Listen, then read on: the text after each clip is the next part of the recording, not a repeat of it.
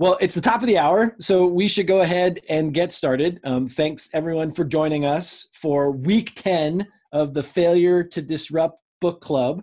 We're talking about the conclusion of the book and everything else in it that anybody wants to talk about with Audrey Waters and Kevin Gannon.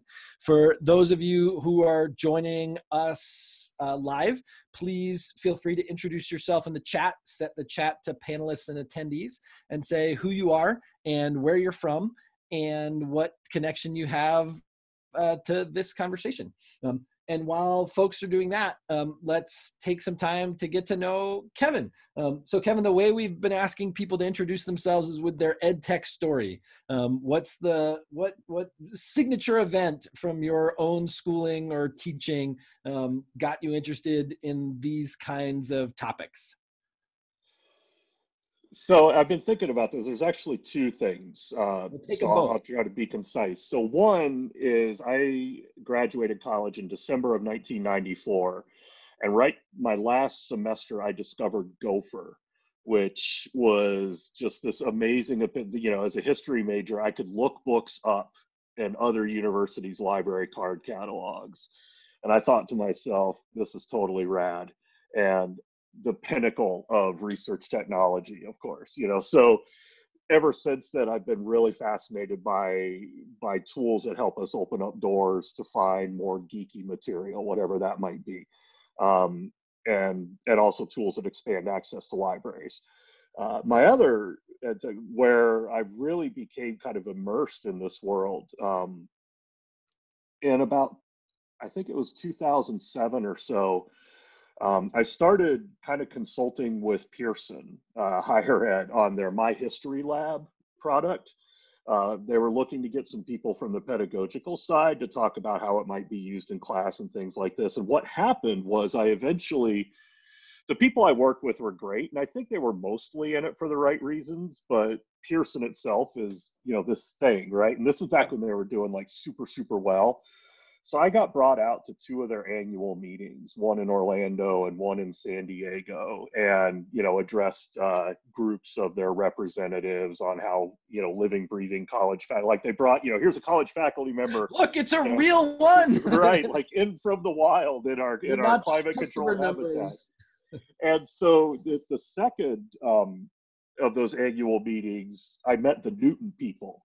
So your discussion of the book of Newton was hilarious because that was totally my experience. I was like, wow, you guys are really selling this hard. It was very Newton weird. was this provider of sort of adaptive learning as a service. So almost up until that point, almost every adaptive tutoring product had been built in its own platform. And what Newton says is you write the items, you write the answers, and we'll create a back end that provides you with adaptive service. And then they made a bunch of totally unsubstantiated over-the-top claims about how powerful this was going to be.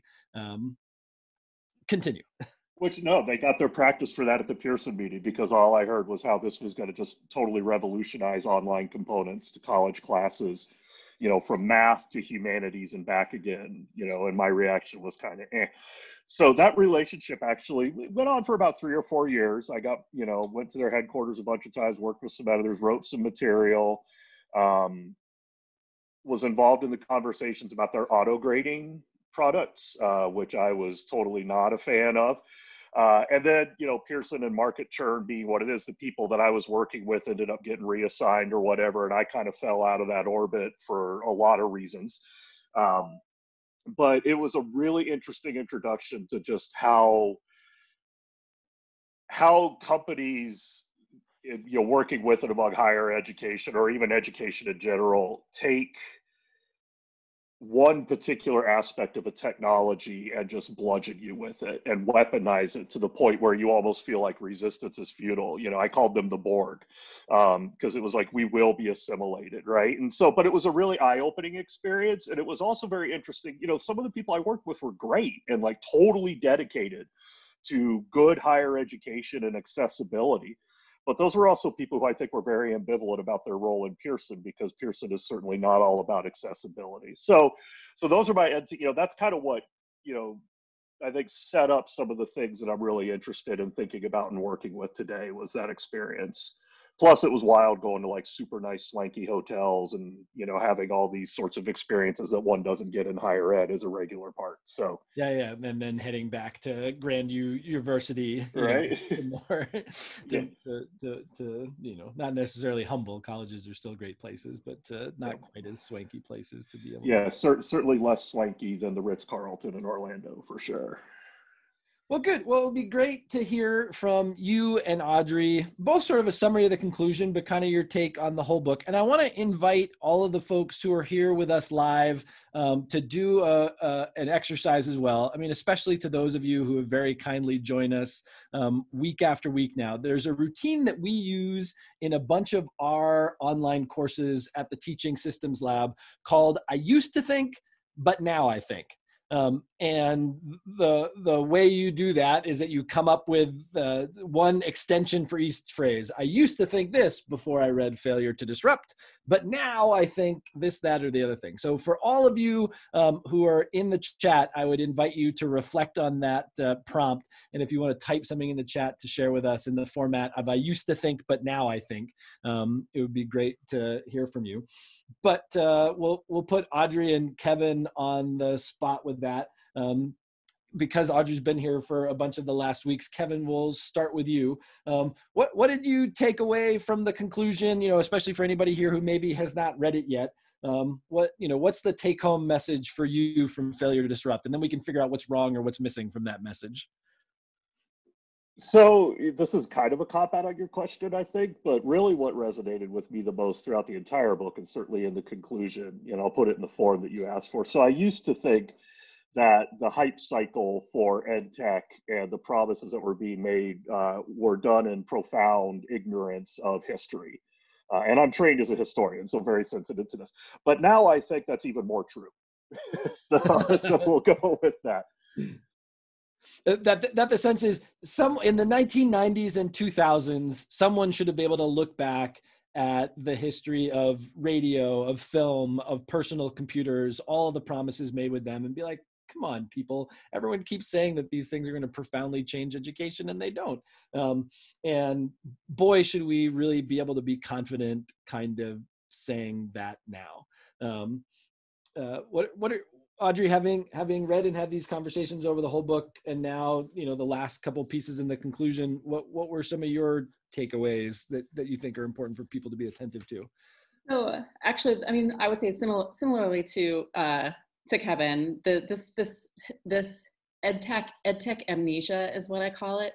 This way in which people who work in and around near with edtech seem to just forget about the past. It's like a Will Smith in Men in Black with the little shiny light that all of a sudden, like, we've forgotten what happened last year, let alone that. And I think that piece is really important. But one of the things I really liked about this conclusion, and it's actually one of the reasons why I thought Kevin would be a great guest today, was because you kind of lay out your theory of change, right? And I think that in Kevin's book, which I'll plug for him, his book, Radical Hope, which is excellent, really excellent.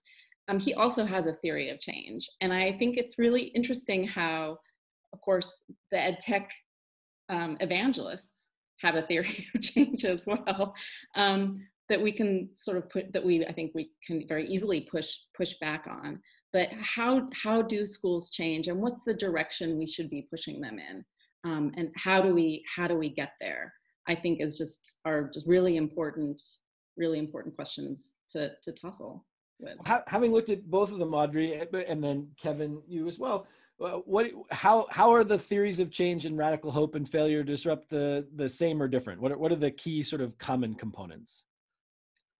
Well, I mean, I think that both would insist that the transformation is not technology.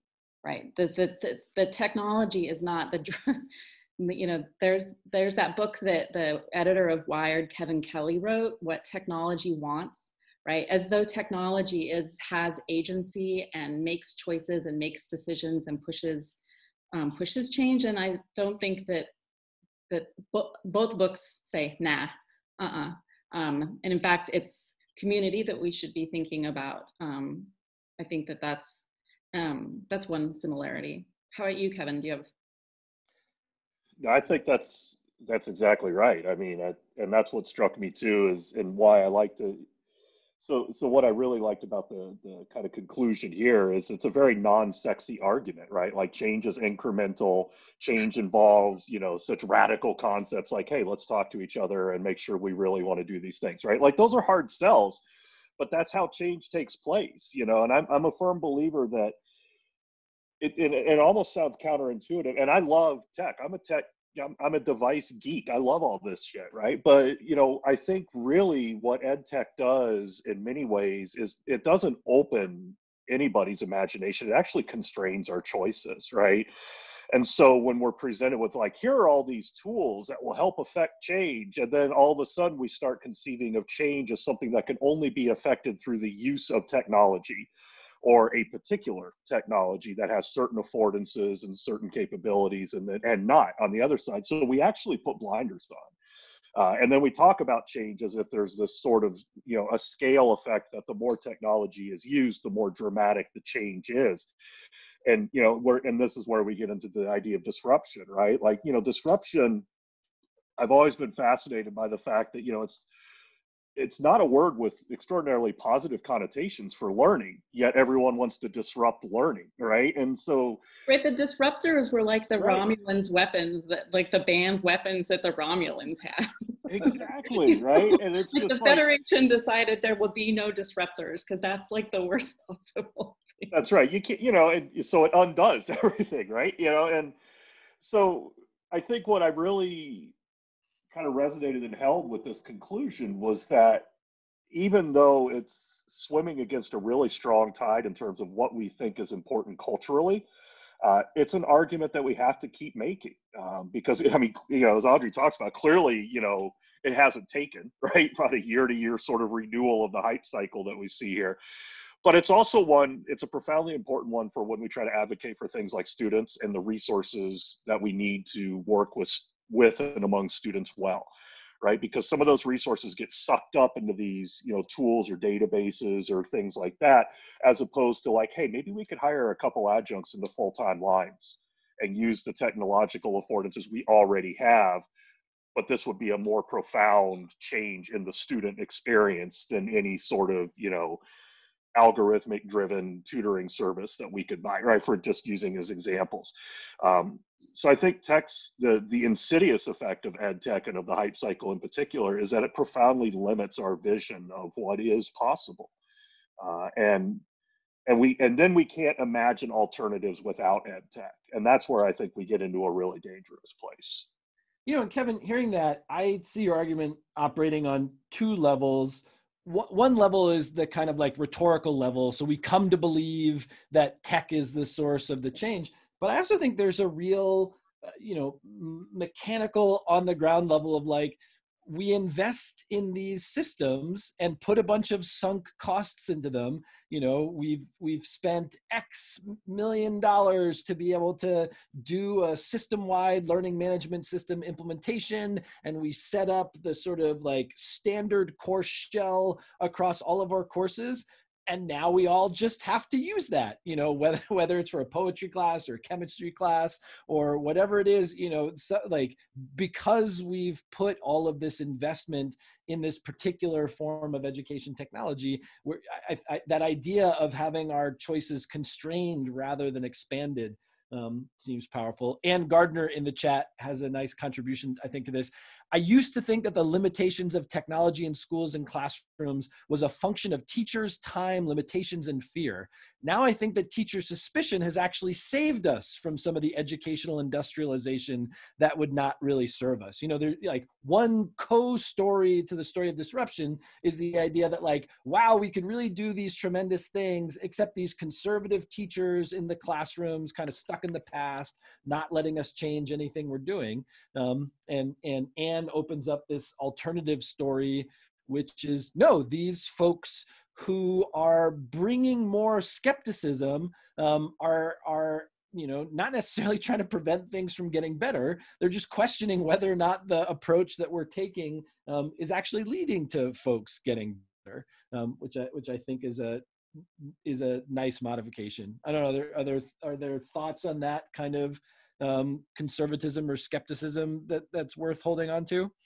I think that's so important, because I do think that that is the story that you have heard historically and that you still hear to this day, is that teachers are Luddites, that they're the ones who are, are preventing change rather than actually, one of the other pieces I liked, is you lay out really clearly in the conclusion that school, and you're talking about K through 12 school, but it holds for higher ed too.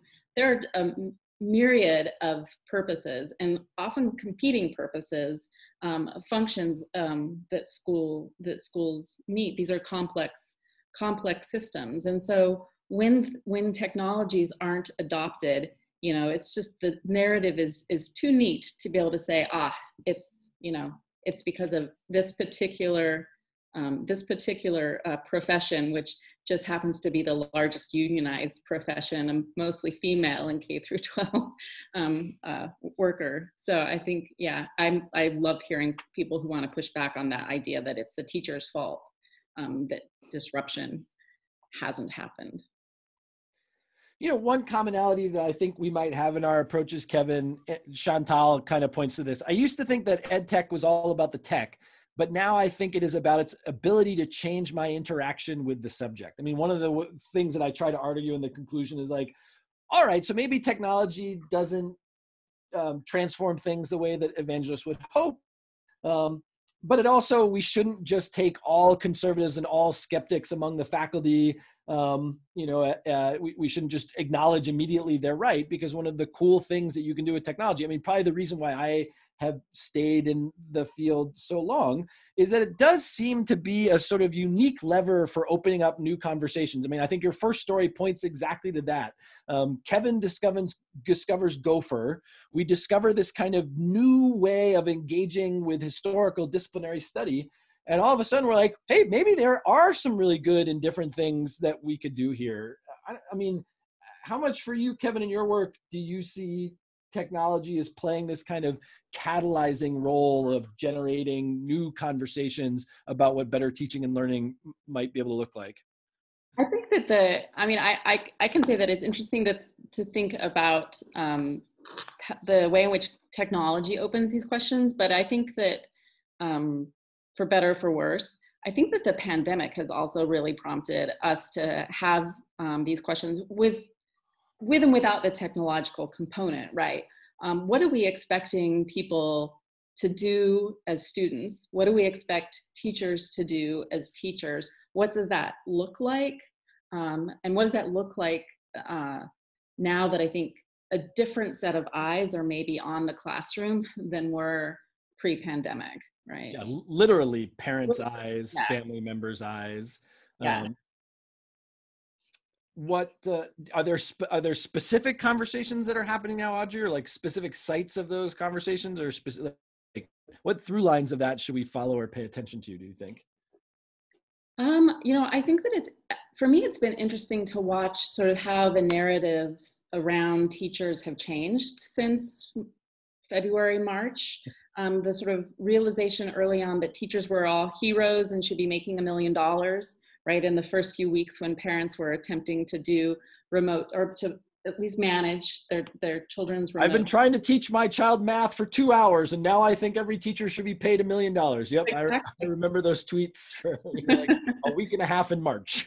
Yes, but then things changed, and I think that we saw over the summer and even into the fall, I think a lot more critical and I think sort of pretty negative sentiments towards teachers. Why are teachers refusing to go back to school, for example? Why are teachers refusing to play their usual role as picking up all the slack left by the state and the community, right? Yeah. I had a really interesting conversation with a principal in Yakima, Washington. And I was giving a talk to a group of educators, and I was saying, one of the most unfortunate things of the pandemic is that municipalities, states should have had a much, much bigger role in preserving the social safety net. And instead, society basically turned to schools and said, can you do the teaching and learning, but can you also keep everyone fed and be frontline healthcare workers and find housing for kids who don't have it, and basically like be our social safety net? And this principal in Yakima said, but we should do that. That's our role. Like we needed to do that to take care of these kids. And I said to him, please maintain that attitude as an educator. Like, please believe that you can make an enormous difference and that you can tackle all these challenges. And then as a citizen, like put a lid on that and realize that there's a kind of negative feedback loop of teachers being like, yep, we're totally overwhelmed, but I guess we'll take that on too because no one else is doing it.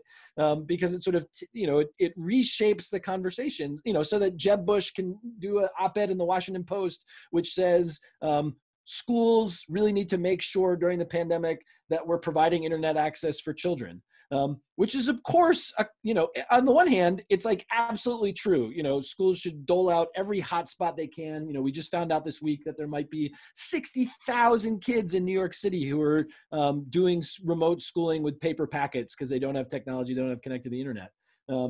But by the same token, it's completely absurd to think that the overburdened New York City Department of Education should be responsible for running new fiber optic cable into, housing projects and homeless shelters and those kinds of things. Like there has to be other parts of society that step in to take care of students and families.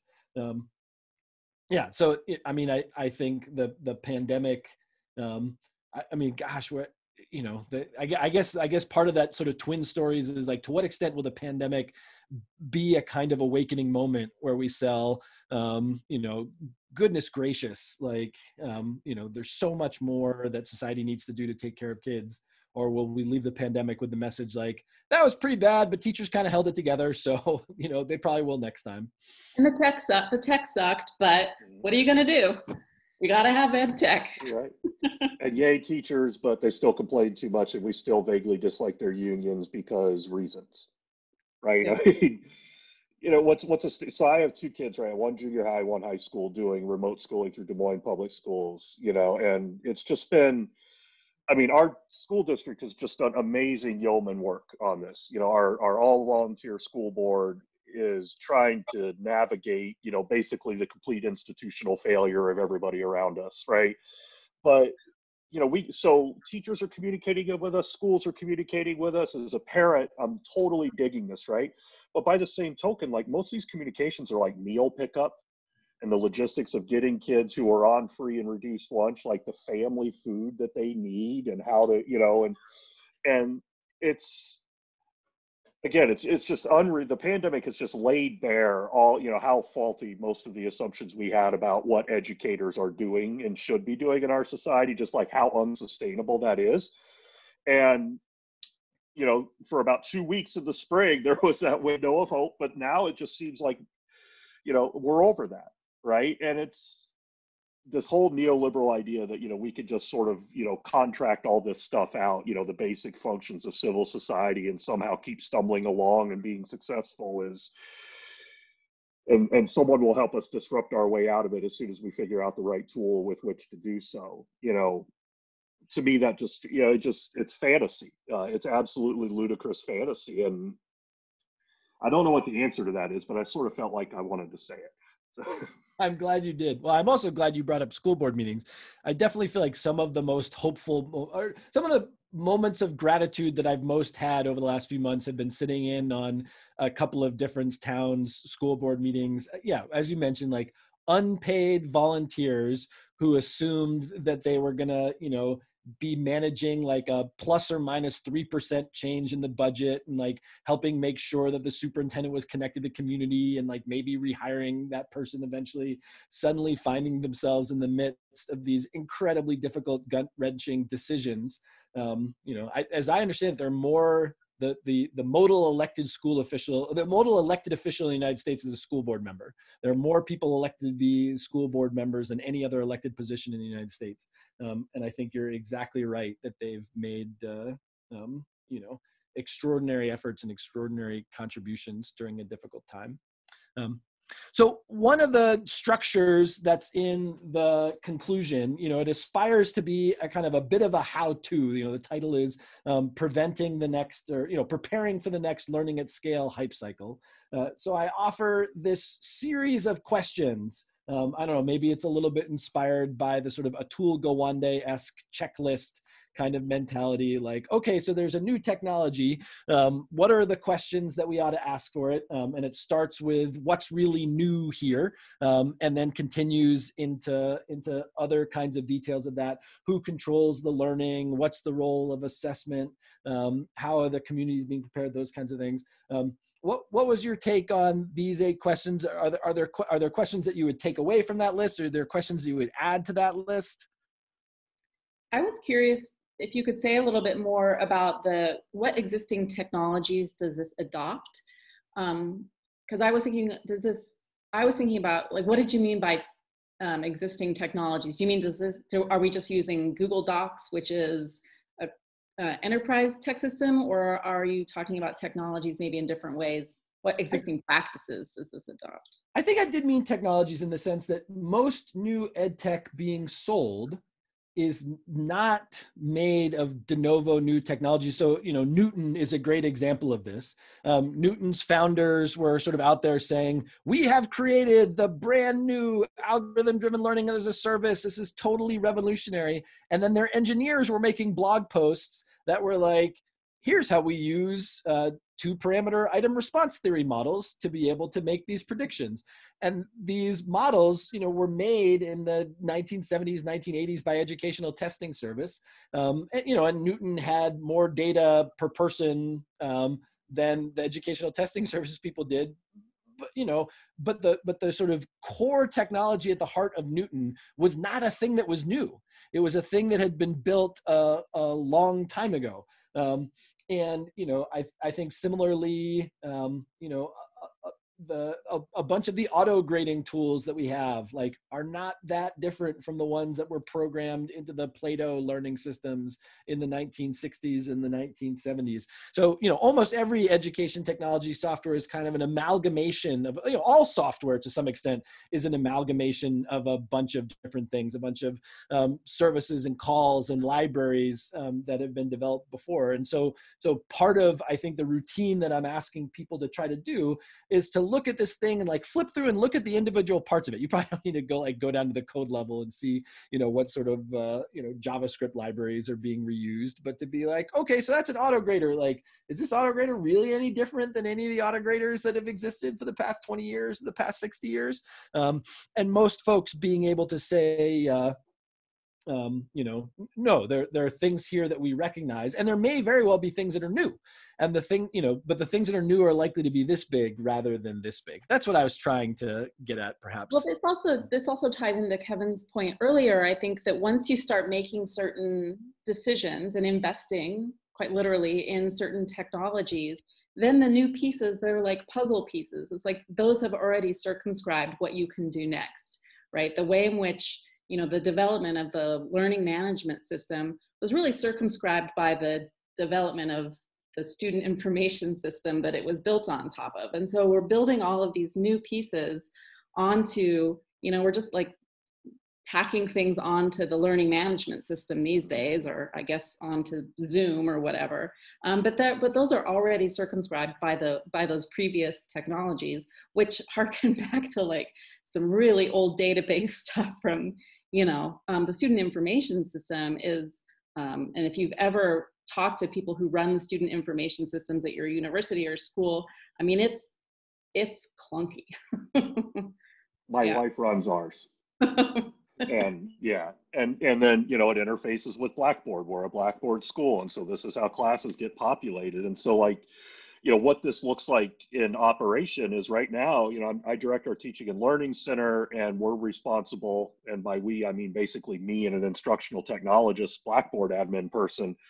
And, we're responsible for online and HyFlex training, development, tech support, all of that. And so the administration has said, we're going to use the standard course shell, which I hate, but here I am having to copy it into people's classes. And when we did this pivot in March, all my colleagues in the humanities are like, what the fuck is this? Like, I can't teach with, like just literally, pulling their hair out, and I was on a Zoom meeting where one person started doing that, right? And it was because it's so foreign, it's so alien to the way that they are conceiving of, the learning outcomes for their class and the vehicles that they want to take to get there. So with the questions that you pose in the conclusion, one of the things that resonated with me was, you're making reference to, what is this embodying pedagogically speaking, right? And so, the refinement on that I would have for one of these questions is, what pedagogical choices does this particular thing promote, and what choices does it take off the table, right? Because if I'm teaching a traditional seminar-based class, Zoom is basically the only technology I need to do that in a synchronous way if I can't be in my physical classroom.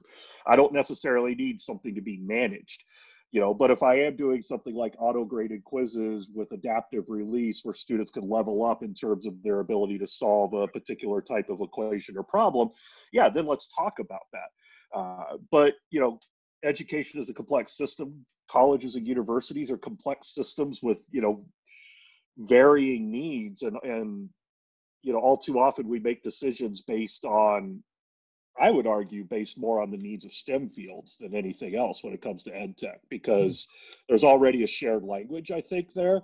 And those of us in the humanities haven't always played well with technology, and we've been kind of visibly curmudgeonly about it. And I think that has shifted the narrative a little bit in terms of the way that resources get allocated when it comes to, digital materials, digital spaces, digital tools, to help us create good learning spaces for our students. And I think we're really seeing that divide in these, pandemic-induced remote teaching times.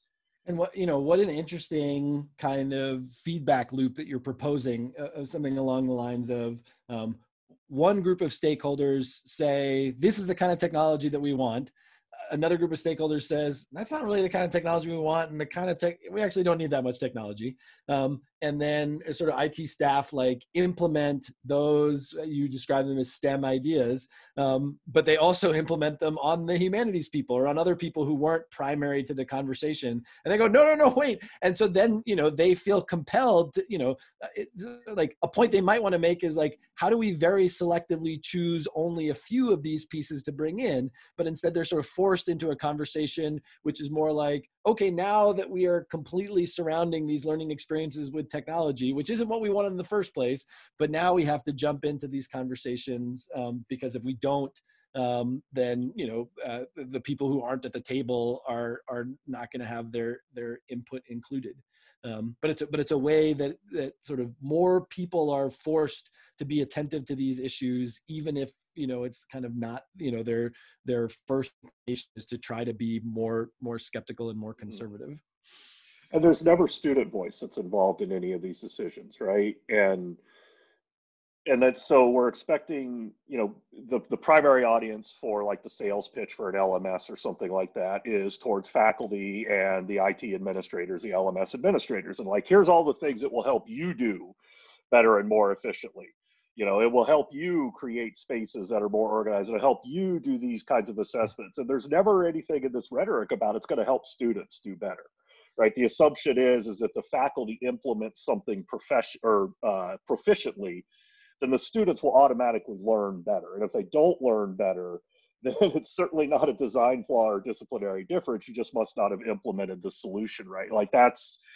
I think that's part of your hype cycle, right? This tool is going to solve your problems. It didn't solve your problems, but no one asked the students, how they experience that tool from the user end of it, and that's a real.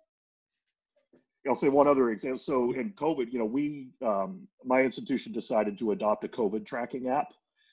Which was, all sorts of problematic in terms of its privacy implications, but no one talked to any students about it. And so the student life staff and our administration made this decision on this app and then required our student athletes to download it and enter in all this, personal health information and use this app. And they were just, there were two problems. One, they were like, hell no with all this, information stuff. And then the second is, it was such a screwy app. The interface was awful. The UX, so they were like, we cannot literally use this. And so we abandoned it after 2 weeks, which, goes to show, right? Like, what are the pitfalls of, and we allocated a significant amount of CARES Act money to that. So anyway, that's, student voice is sadly missing from, this resource allocation, especially when you're locked into something that's going to give you sunk costs, right? I think that students, or I think that many people imagine that that students are being included because they use words like student success. They imagine what students want, and then of course, what they imagine students want is for students to graduate in 4 years and get a good job.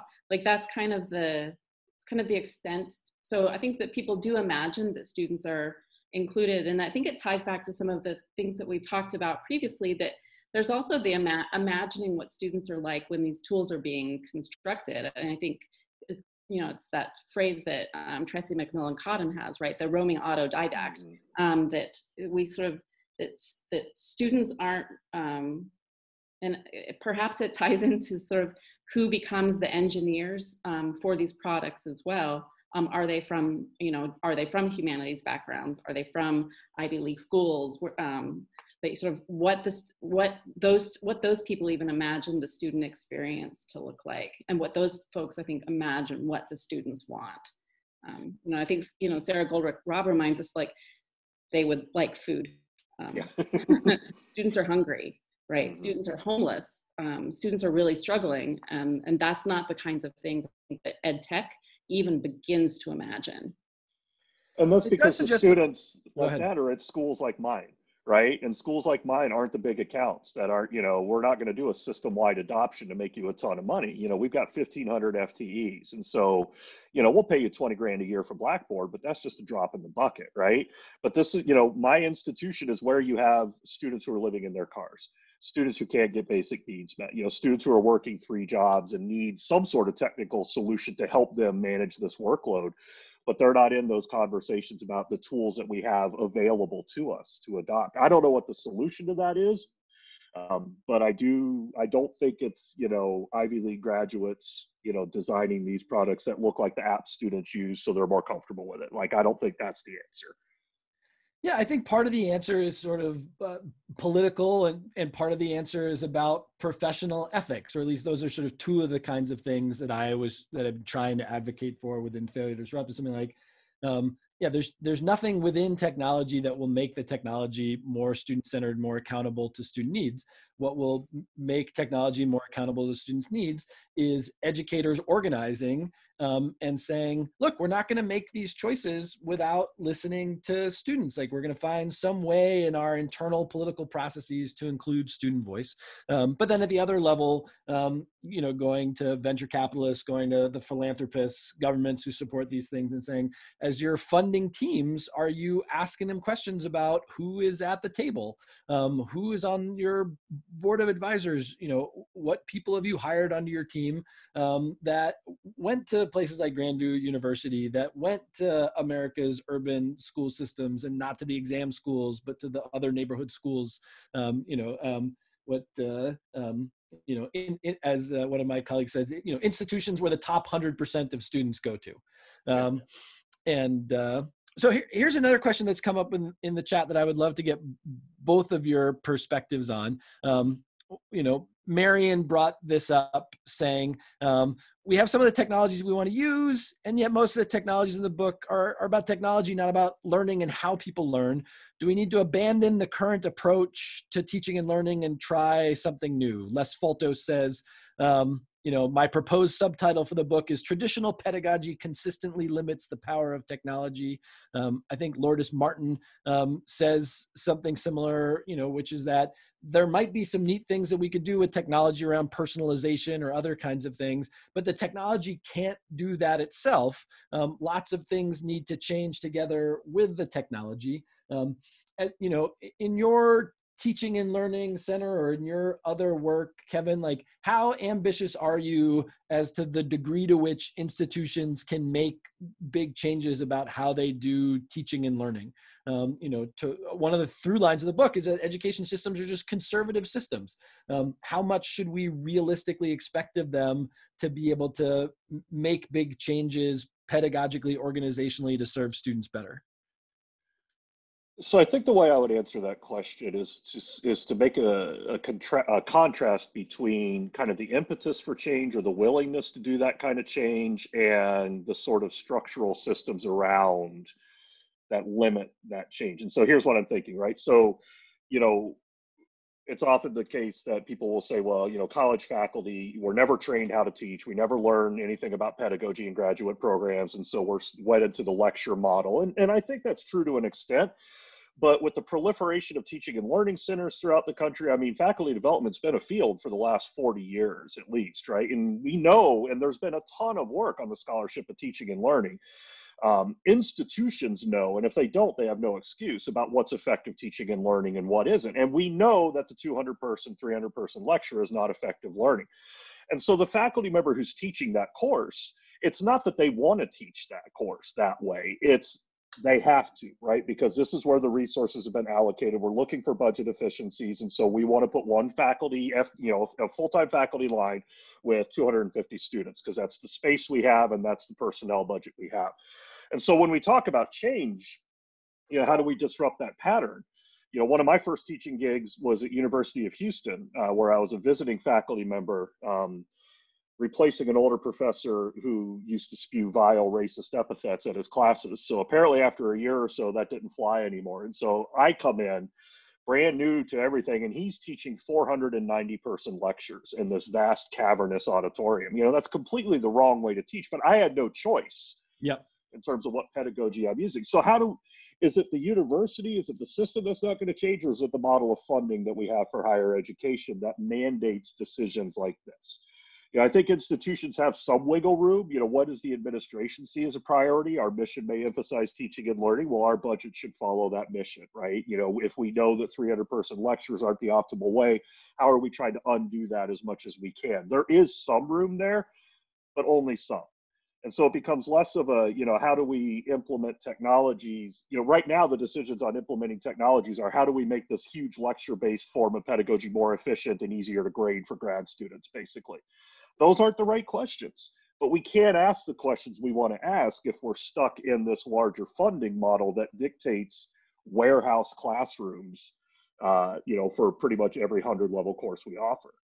I think there's a similar kind of argument in K-12 too that's made particularly powerful in the pandemic, which is something like, there's no reason why the last 9 months had to unfold the way they did. There's certainly no reason why the last 3 months had to unfold the way they did. We could have made big investments in school systems, like we made big investments in airlines, like we made big investments in banking and financial institutions, to be able to substantially increase the number of staff who are supporting teaching and learning. There's all kinds of folks, one of the most straightforward arguments that has been out there has been something like, we know tutoring works. If a bunch of kids are missing school time, we reasonably know how to take, volunteers, underemployed people, and train them up to help folks, get more individualized attention.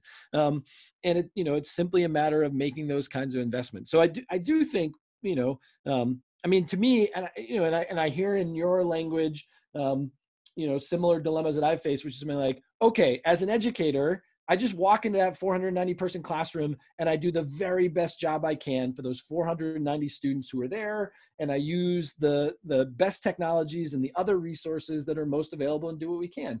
And then as a citizen, you gotta say, okay, this is totally unacceptable, and we need to come up with some other set of solutions for addressing this. And some of what addressing this is gonna involve changing the way that we fund K-12 and higher education so that students can have better and richer experiences.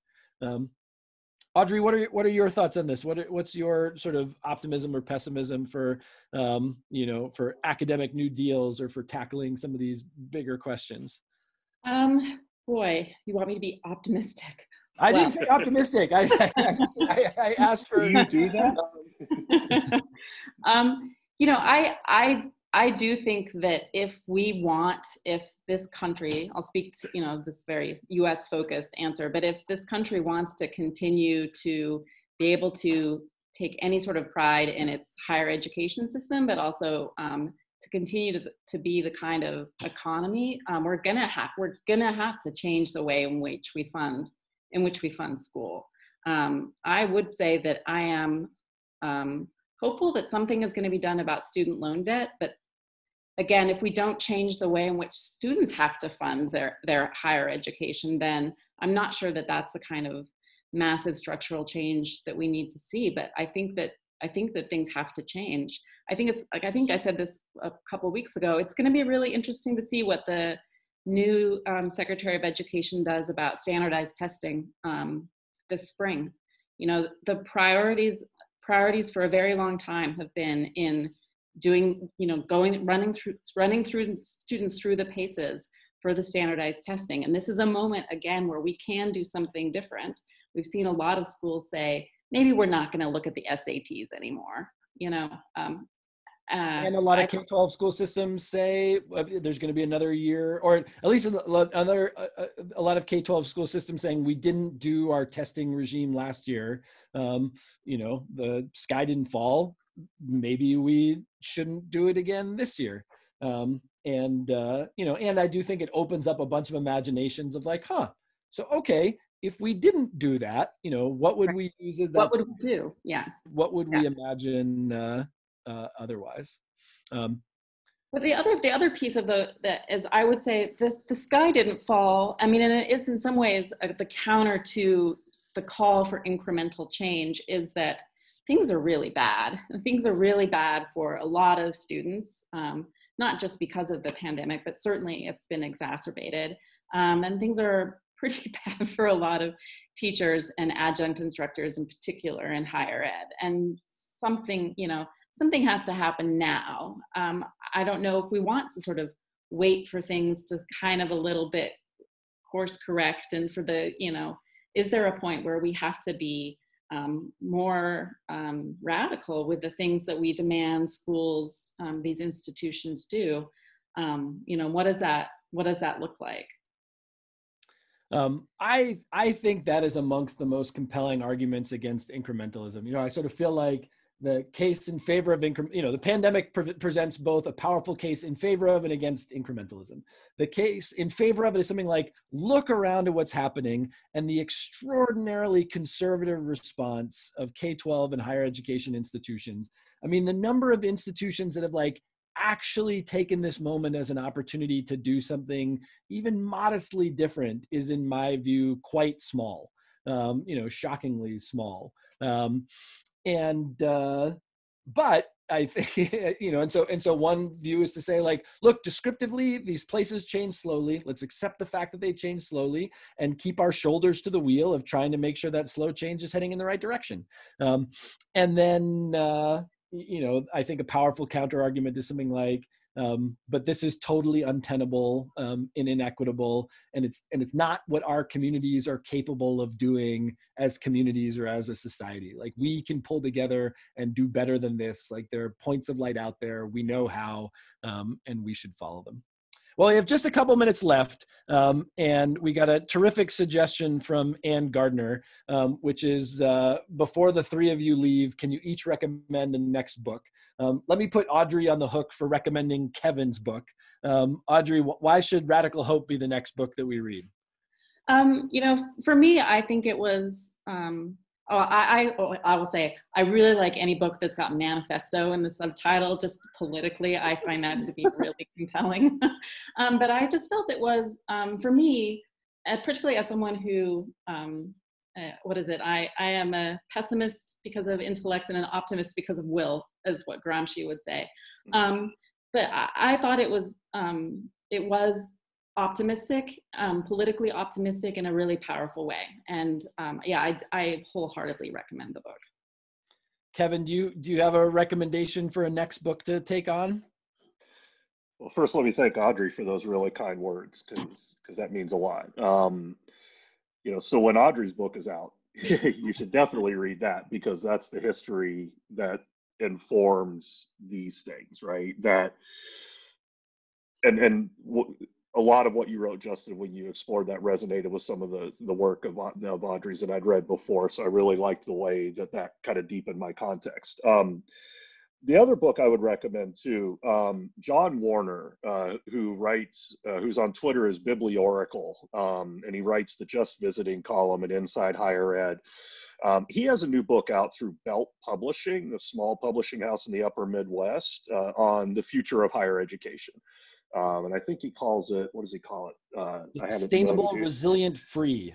That's the one. Sustainable, resilient, free, the future of public higher education. And even as someone who works in a small private institution, I have found that book enormously provocative and sort of generative and reflective of the type of conversations that we need to be having. It's a good table setter, I think, into that. So that's the book I would, we need to be, I think, we need to be addressing these big, change may come incrementally, but that doesn't mean we can't be asking the big questions.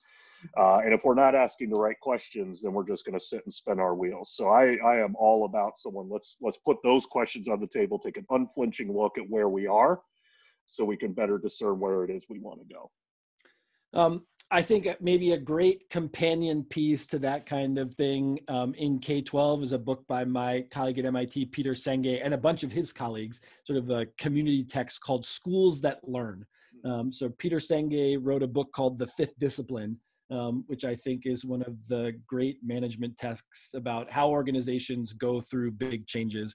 He coined this term called the learning organization, in which he was talking about firms of all kinds, the oil refineries and people that make sneakers and things like that. But I think it applies powerfully to schools, that when great organizations are doing their work, they're accomplishing their goals, but also everyone is learning and growing at the same time. And that's how institutions become greater. And then he with a bunch of colleagues wrote this book called Schools That Learn, that both further explores that idea, but then also gives a bunch of concrete guidance of here are the kinds of things that we could do to be able to make progress in that direction. Well, Kevin Gannon, it's been an absolute treat getting a chance to have you join us here for our last meeting. Thank you. Thanks for having me, and for the book.